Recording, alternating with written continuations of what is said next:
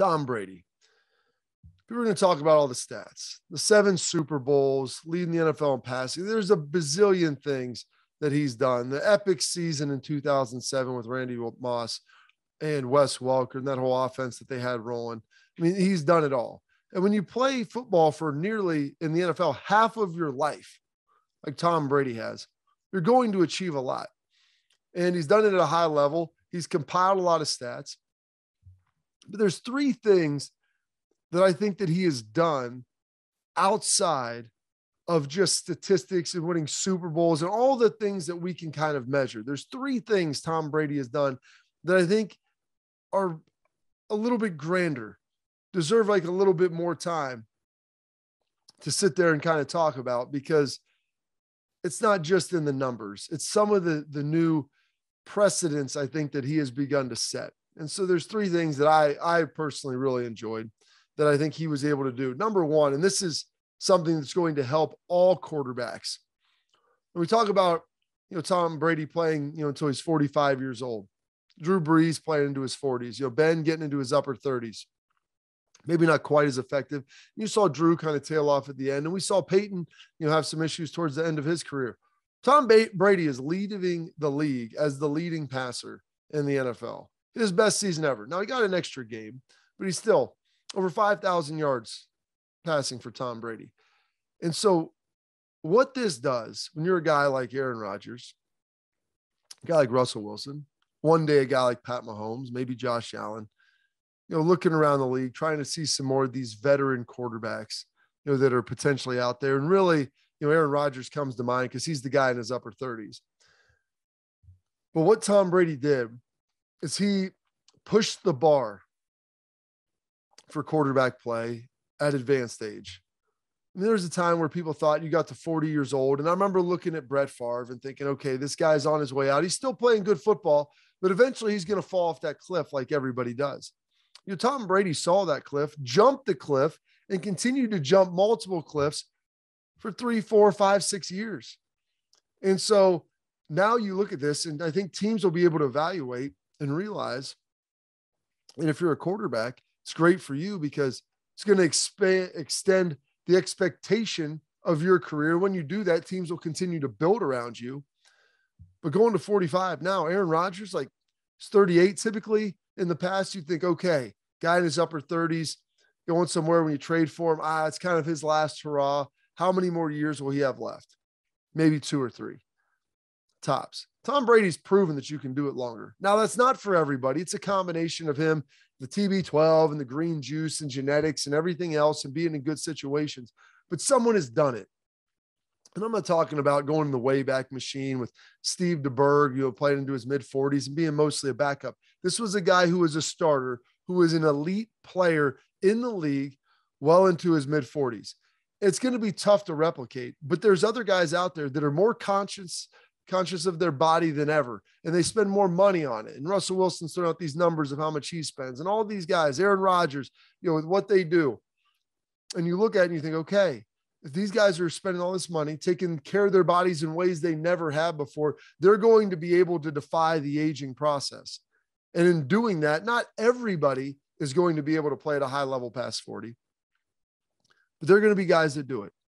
Defying the aging process, number 1, and extending the life period and the expectation for quarterbacks, for teams to be able to continue to build, for guys to go somewhere else and have a second act. And it not just be, Joe Montana at the end of his career with the Chiefs. Tom could have left 5, 6 years ago and had really almost a full career with another team had he chose to leave the Patriots. And so guys are going to now have that opportunity. Play 10 years with one team. You can go play 8 years, 9 years with someone else. If you take care of yourself and you do the right things, and you got to have a little bit of luck with injuries and some luck with genetics. But Tom Brady has done that. He's moved the goalpost for what we thought a quarterback's career was and elongated that opportunity for the most important position that they're only going to continue to protect. The second thing he's done, and I don't want to use the term like defied the commissioner, but we all sit there and it's in the rearview mirror. Heck, it was 7 years ago. It's 2022, happened back in 2015. Tom Brady, the Deflategate saga, Everybody makes a big deal of it. The NFL suspends Tom Brady for deflating footballs for 4 games. And this is way in distant memory. Now, no one's even thinking about it. And to me, it's not a mark on his legacy at all. It's not a black spot. Tom Brady has proven that he can do it with anyone, anywhere, any point in time in multiple decades. So I don't think there's a question, of his ability and where, deflating football is helping him throughout his career. But they came down on him as hard as they do guys who are, tied up in, off the field issues, drug suspensions, domestic violence, DUIs. They gave him a 4-game suspension, a quarter of the season in 2016. What did he go out and do? Patriots were able to tread water without him. Thanks to,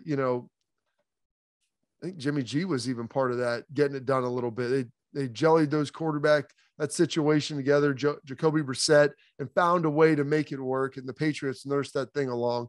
And then Tom came in, lit the world on fire, ultimately goes and wins the Super Bowl. Believe that's the one where they come back 28-3 against Atlanta and just literally thumbed his nose at the NFL brass and said, you can do this to me all you want. It's not going to impact my play. Very few people, when they feel like they were wronged, can internalize it and produce at the way that level that Tom Brady did. And so he took the league, thumbed their nose at it. Give me the 4-game suspension. I don't deserve it. It was ridiculous too, by the way. The fact that a guy would get 4 games for something as benign as that. I'm talking about the hiding his cell phones. And we've got all kinds of stuff now that are swirling in the league. And they're more concerned about that and about the footballs as if it was some massive advantage. And no one had really, in my knowledge, for my 7 years in the league and talking to guys, like no one was ever super strict on it anyway. 4 games, spins around, and with the help of his teammates, of course. Biggest comeback in Super Bowl history, answers the bell. Hey, you're done, Raj. Don't worry about it. I got this from here. Hold my beer. And then the last thing, and I can't even remember when this was said, but it was some point in time, probably around then, 7 years ago, maybe 8 years ago, 6, somewhere in that window. Max Kellerman called for Tom Brady to become a bum in short order. And I love when guys have to ultimately eat their words. And Max, you know what? Hot take king, trying to throw it out there. Bum in short order. Tom Brady, the amazing thing is that he never once became a bum in his career.